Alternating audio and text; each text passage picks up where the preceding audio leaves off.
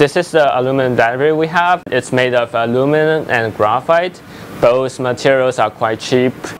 Right now it's lighting up LED light, and you can bend it, and still you can see the LED light is still on while you are bending it.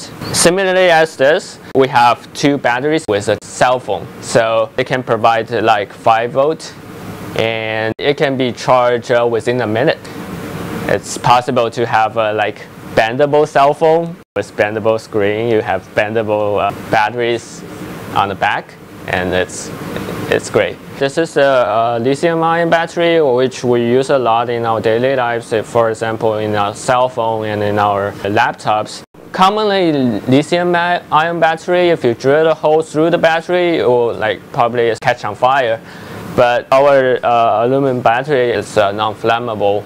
So if you drill the hole through it, it's still running for a while. It's definitely a high safety battery we have, and it has a reasonable capacity and a very long cycle life. It has no decay over hundreds of cycles, even thousands of cycles.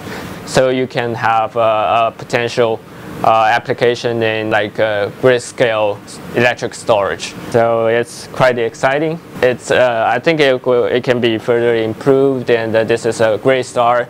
We think that it has a bright future.